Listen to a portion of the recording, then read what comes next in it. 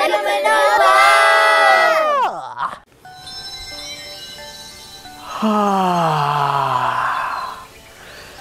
So nice out here, the beautiful sky, the nice trees, the beautiful butter.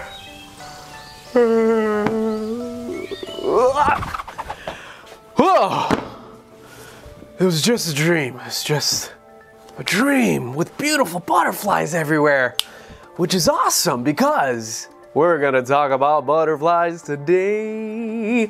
But before we start our butterfly experiment, please grab this bag. The bag to grab is the one that has the paper that's shaped like a butterfly, a whole bunch of pipe cleaners, bag of glue, and among a whole bunch of other stuff inside of there. This is the bag that we need. And also from the envelope, you will find a piece of paper that says flower pollination and a picture of a flower on it. We definitely need that from the envelope.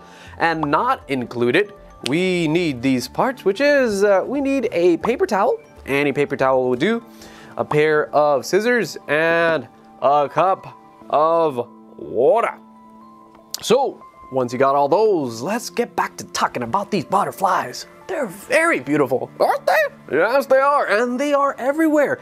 You can find them everywhere, maybe even as you're walking around at the park. You can see it in the mountains, in the jungle, in the desert, in the forest, even in our own cities. They're in every single continent except Antarctica. But them being everywhere, these butterflies are just like other insects, and insects go through their life cycles, right, where they start off as the egg and turn into the larva, then into the pupa, and finally into the adult, which we call the complete metamorphosis. The same thing happens with these butterflies. Again, they start off as the egg, they hatch out of the egg into the larva, and the butterfly larva is what we call a caterpillar. Now, caterpillars, they have 6 true legs and 10 prolegs, which later on would go away once they become the adult butterfly. But once they are caterpillars, they're eating machines. All day long, they're eating everything. In their lifespan, about 2 to 4 weeks that they are caterpillars, they eat up to about 27,000 times their own body weight, and they eat everything that they see in sight, including the first thing that they see, which is the eggshell. They even eat that. And most caterpillars are herbivores. What that means is that they usually eat the plants, but some don't just stop there. They see another insect, and some even eat other insects. But they have a good reason as to why they're eating all of these things. It's to prepare them for their metamorphosis into becoming the adult butterfly. Now, in the process of becoming an adult butterfly, there has to be the stage in between, which is called the pupa. So to turn into a pupa, what these caterpillars would do is they would produce some silk.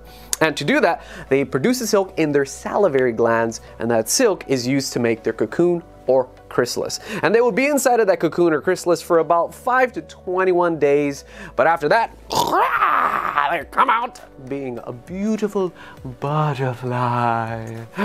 So now that we talked all about these caterpillars and their life cycles, let's make one. Let's make our caterpillar. And these are the parts that we're going to be needing. We need the rubber bands. You should have 2 colors, 3 of one and 3 of the other. Then we also need the googly eyes, the foam body part, and also there are pipe cleaners that we'll be needing, 2 yellow and 6 black pieces. And with all of these, we will be able to build our caterpillar. So the first thing that we could do together is we can start to put the rubber bands around the body. So all we need to do is just take your rubber bands, put them around your fingers like this, and stretch it out and just put it on top. When you do that, I like to double tie it. Okay, so just like before, the way we double tie is stretch out the rubber band, twist your hand so that it goes to the other side like that. You could kind of see an X in the middle, then just wrap that part of the rubber band back around to the other side. So we want to do this in interchanging color, but technically you could do it however you want.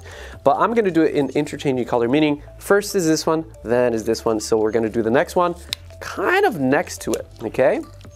Like that, and then same thing, double tie it, stretch it out, twist it, wrap it around. That's 2. And you could always scoot it over once you've put it on. Then the next color, right? Remember interchanging, stretch it out, twist it over, wrap it over, and switch to a different color. Do it again, stretch it out, put it on there, stretch it out, twist, and wrap. And almost done. See how I'm interchanging my colors? And last one. Stretch it out, put it on there, keep it stretched, twist, and wrap over. So now that we did that, I like to kind of even mine out. So let's just kind of move these so that they are about even away from each other. Hey, ta-da! Then what we're gonna do next is we are going to be putting in the legs. Now this is also pretty easy. And the way that we're gonna be doing this is you're just gonna poke straight through the foam to the other side. But the best way to poke this through is don't hold it on the edge that is away from the body. You want to poke close to where you're about to poke. See how I'll put my finger right there instead of on the other side? This is going to make it bend. And it's okay if it bends. Just make it straight, and to just make it easier on us, just keep it close to where you're about to poke. Poke it in there, a little bit at a time. Poke it and keep on poking. And eventually it's going to come out. Once it comes out, then bend it downward. You can see it's starting to look a bit like legs. Okay? So next one, do the same thing in the next section that is next to it. Poke it through, bend it down, just like that.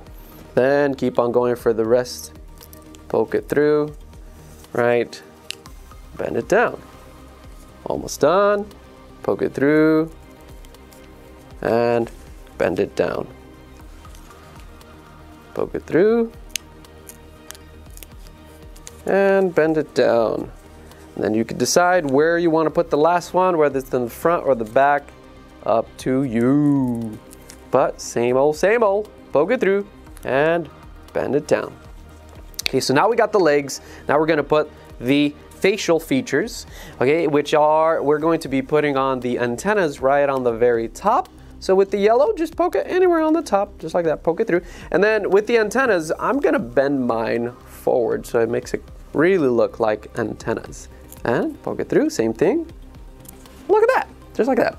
And the last thing is we're gonna put the eyes. We're gonna put the eyes, and I'm gonna put the eyes on the side of this foam body part, okay?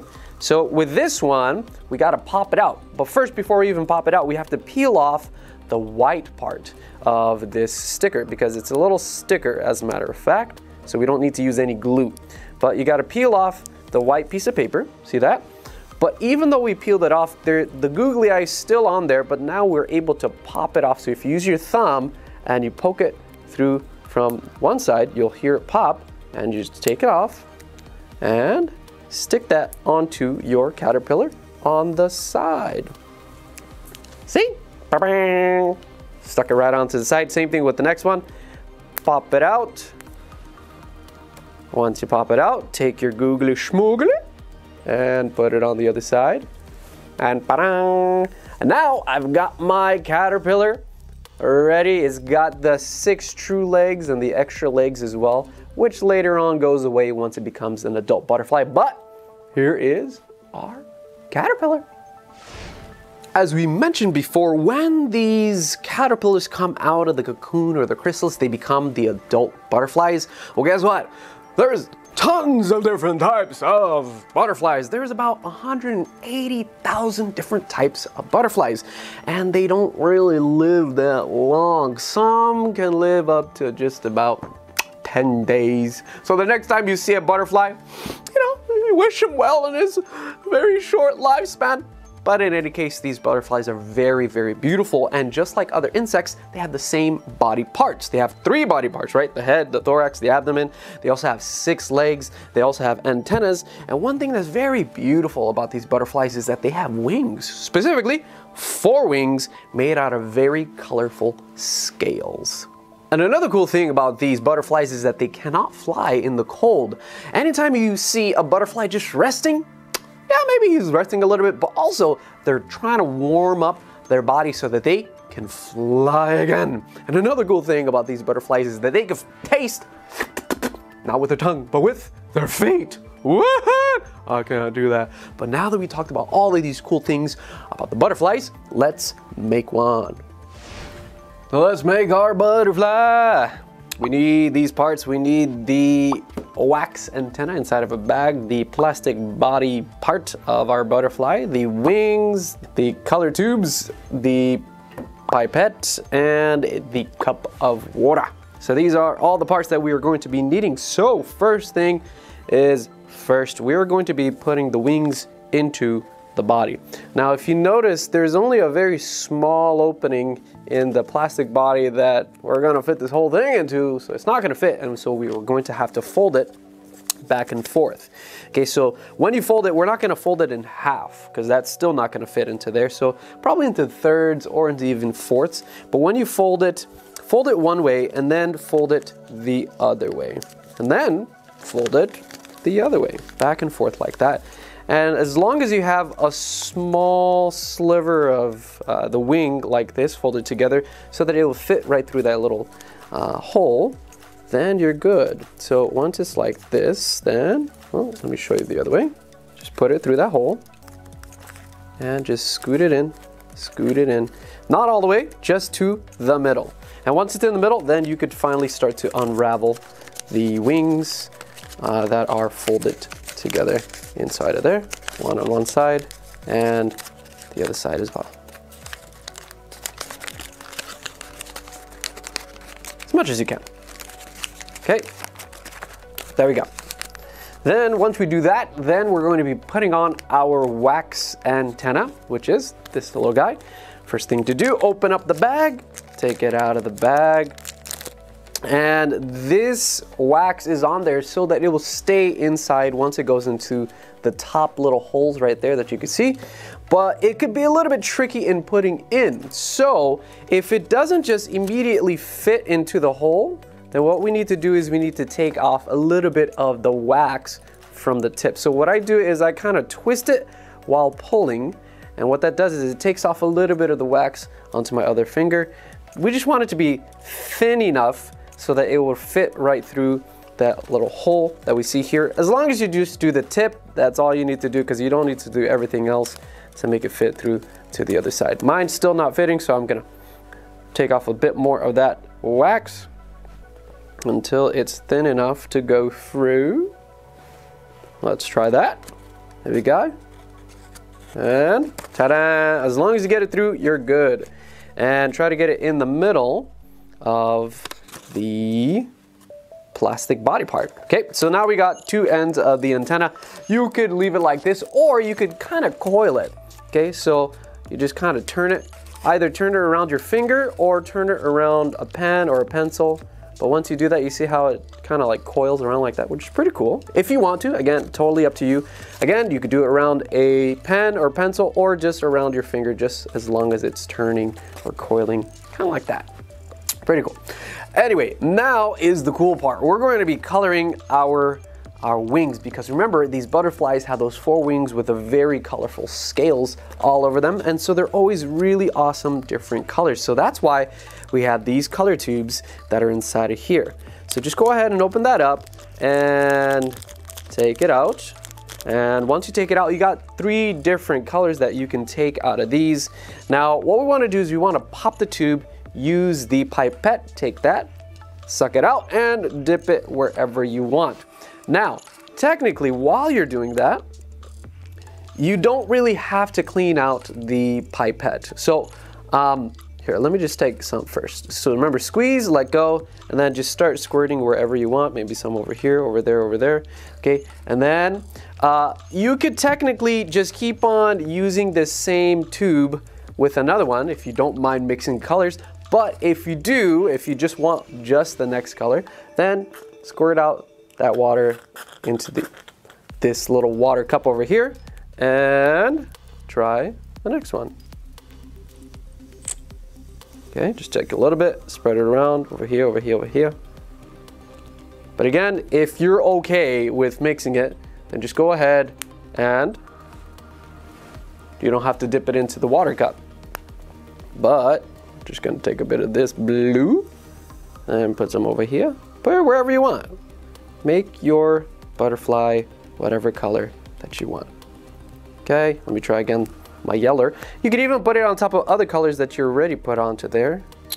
So let's try yellow over here, over there, over here. Oh, I'm getting a bit of green going on. Right? A little bit more. And we'll call it there. Get a bit of red. Yep. But what we're doing here is we're just changing its color, making it really colorful, just like the butterfly's four wings, which are made of tiny, really colorful wings and scales, right? So once you're done, you could set your butterfly on top of the paper towel, right? That was not included, right? And you just leave it there so that it could dry. Also, you could leave the paper towel underneath your butterfly while you paint, and that way you don't get any of the color to seep into your table or anything like that. And if you have some extra color, you could use any sort of coffee filter, any sort of very thin paper, kind of like this coffee filter, and then do the same thing that we did with this butterfly, right? Just take the color, put it on the filter, and see it become very colorful, like how we have it with this little tiny butterfly. But there we go with our awesome looking butterfly. What do you think about pollination? You usually imagine bees, you usually think about bees, but guess what? Butterflies also help out in pollinating other plants because butterflies usually consume nectar, okay? So when they fly around just like bees or go around from flower to flower, they land on the flower to drink the nectar. But while they do that, they pick up a bit of the pollen attaches to them, but then they don't just stay there, they would fly to another flower, land over there and drink the nectar there too. But while they do that, they might have dropped off some pollen or picked up some more pollen while flying around to other flowers. So again, it's not just the bees that do this, but also the beautiful butterflies that do this as well. So in our next experiment, let's see how this pollination works with these bees. And now we're gonna see how these butterflies help with pollination by doing this pollination experiment. So let's grab these parts. Grab your pair of scissors, the bag of glue, the flower pollination page, the bag of powder. It looks like glitter a little bit. This is gonna be our pollen. And then this is going to be our butterfly leg, right? Which is this pipe cleaner that we have here. Okay, so these are all the parts that we're gonna be needing. First thing we wanna do is we wanna put on the glue and follow the outline of the image of our flower petal that is right here. Okay, so what we wanna do is just grab the bag of glue. We're gonna cut a little piece off of the corner and just go ahead and squeeze it while following and tracing the image of this flower. So first thing we wanna do is just turn, like usual, your bag of glue to the side and try to squeeze some of that glue out of the way so that we can cut a piece off of that corner. Now you could do a small piece, a super tiny piece. I'm gonna do somewhere in the middle. Okay, not too big so we don't waste all of our glue. And for some reason, if you do run out of glue, just use your own glue from your glue bottle. And anyway, we're going to just squeeze that out, and remember, follow the line. Try to trace the line and follow the black line as much as you can. Okay, got the circle in the middle. You could do however you want. Follow whichever part, but just follow every single part. Make sure you put the glue on every part of the flower. Over here, and over there, and over here, and come back to over here. And there we go. So we got the sticky part onto our flower pollination page. And if you got a lot of extra glue, you can put some more on the flower, right? So here I got very thin petals, so guess what? I could double up on that, right? Get some more on that, get some more in the middle, get some more on the outside, even just the rest. And it's okay if you put a lot, because eventually what's gonna happen is this is gonna hold on to all of the pollen that we're gonna be putting on top of it. And eventually all of that pollen and the glue is gonna dry.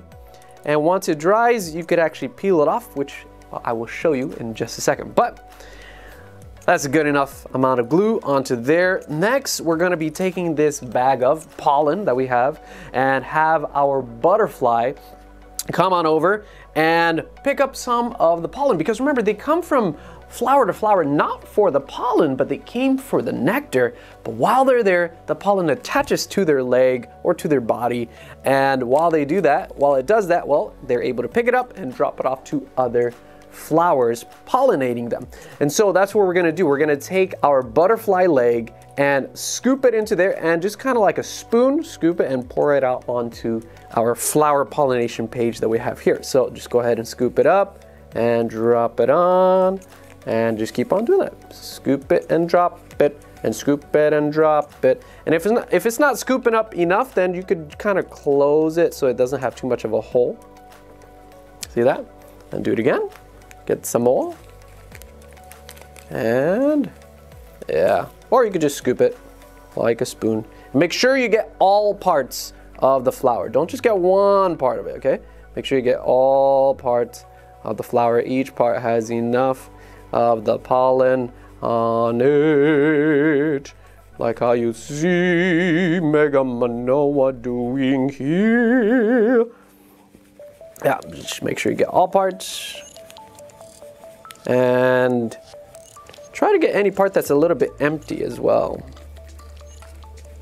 because you got a lot of pollen. And there we go. With the help of the butterfly, we've put pollen onto our flower just like what they do in real life, right? And so once it's done, what we could do here is we're just gonna kind of wiggle it back and forth. Now you wanna be careful when you do this, okay? So you will just wanna fold it inward like this, and then just slowly, don't want that to happen. You can hold the wax paper, slowly tilt it to one side, slowly tilt it to the other side. That way we kind of evenly spread the pollen everywhere, okay?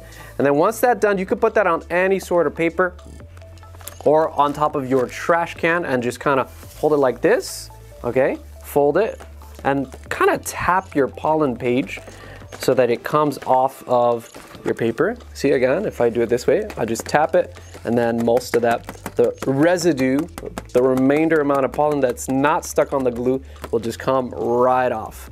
And ta-da! Now we've got our flower that has some pollen because of the butterfly. Now what's cool about this is once you're done, don't touch it. Let the glue dry, because eventually what's gonna happen is that it's gonna dry, of course, but what you could do is you could actually start to peel it off of the wax page. Look at that, right? You could have eventually a really nice looking flower that is made from pollen. But do you remember who put the pollen onto there? Was it me? No, it was the butterfly. And look at that, all by itself. We've got a flower that was pollinated by the butterfly. Pretty cool stuff about all of these butterflies and caterpillars and their whole life cycle of complete metamorphosis. I certainly had a lot of fun. I hope you did too.